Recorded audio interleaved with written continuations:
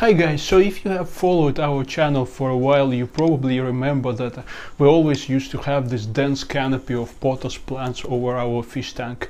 As you can see, it's no longer the case. So what has happened?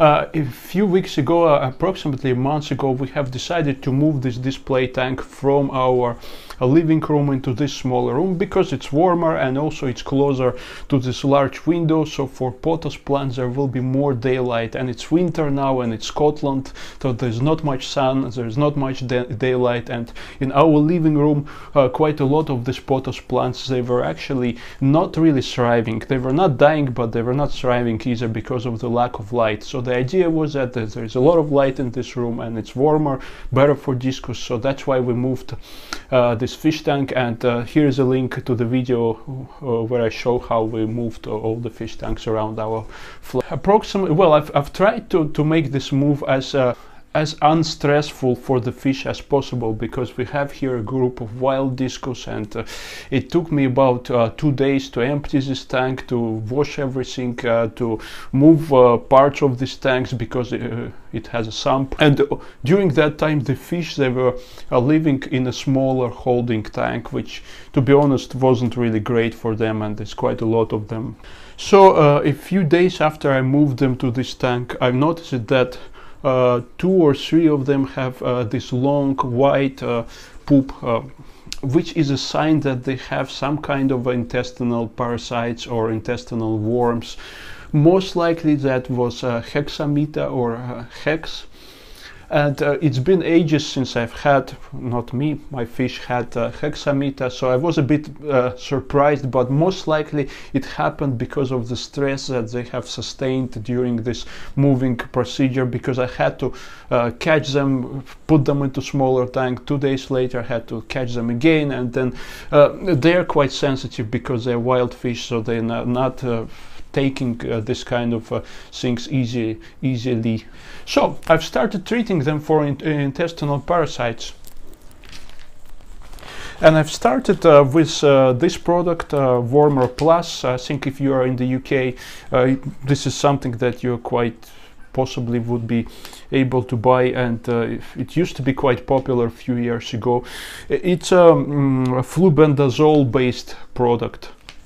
So I usually use it for routine deworming, so I deworm my discus about once per month or something like that, just to make sure that they don't have any intestinal parasites, but apparently they didn't have intestinal parasites, so I didn't know whether this product works or not. But after I used it for a few days, I realized that not only it doesn't work, but actually before there were only 2 or 3 fish with a long white poop, but after using this product there were possibly like 8 of them were already pooping with white poop, and after a few days most of the fish actually stopped feeding, and I could see that the disease is deteriorating, and this thing doesn't help.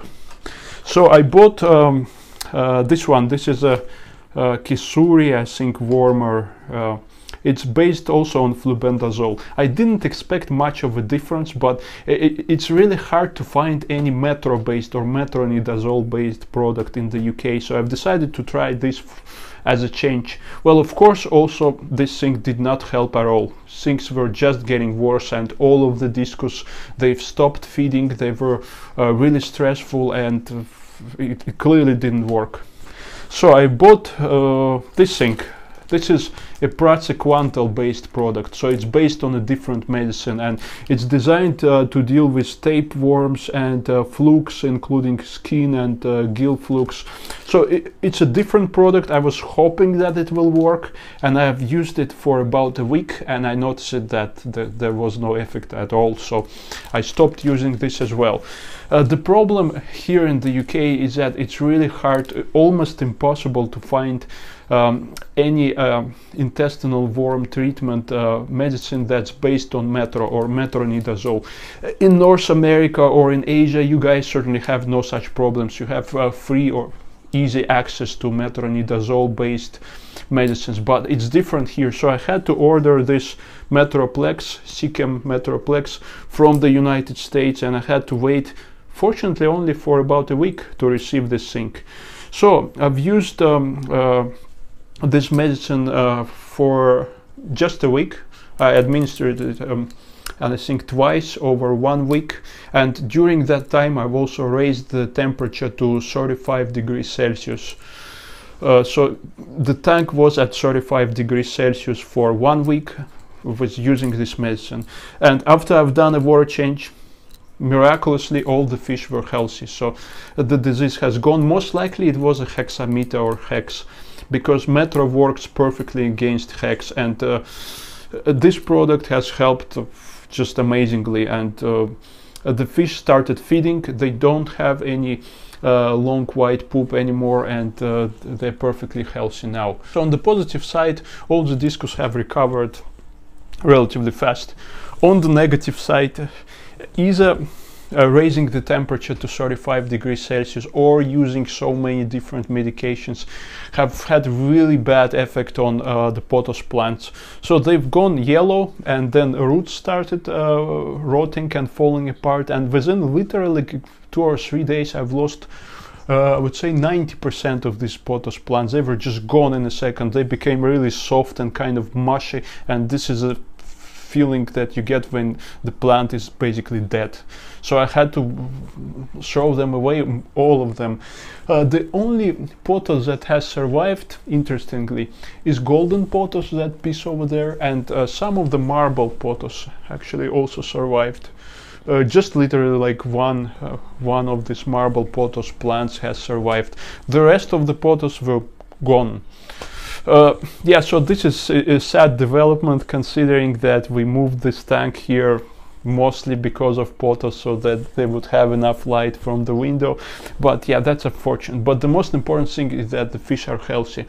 And in case of pothos, well, I basically started growing all that canopy with just one small pot of pothos, which I bought at a local flower shop. So I'm pretty sure that whatever is left here over the next half a year, and certainly over the next 1 year, will develop into a similarly sized canopy. So with pothos, it's just about patience, and you just need to take your time, and they will grow back eventually. When you're watching this tank right now, you can see that there are lots of small tetras in here. There's also Java moss on top of the driftwood. I didn't have any of that when I was treating them for Hex. There were just discus in this tank. All the smaller fish, they will not be able to tolerate these higher temperatures, and I don't think Java moss can hold it as well. So I've added this fish later on, just because discus was still very shy, and they were hiding most of the time.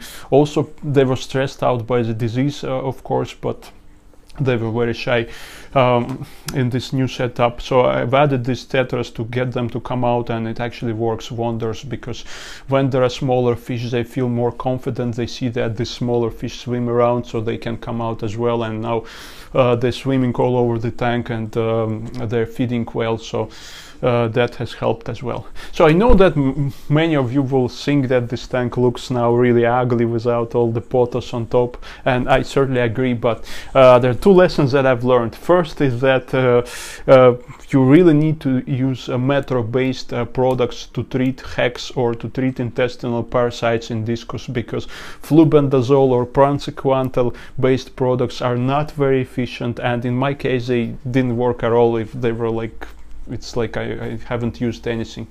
The other lesson that I've learned is that pothos plants possibly, most likely, cannot withstand high temperatures. So if you plan on treating your fish with heat, or using so-called heat treatment, be careful, because you can lose your riparian plants, and this is basically what happened with me. And I've been keeping fish for more than 20 years, and these are still new things for me, and new things that I learn in the hobby.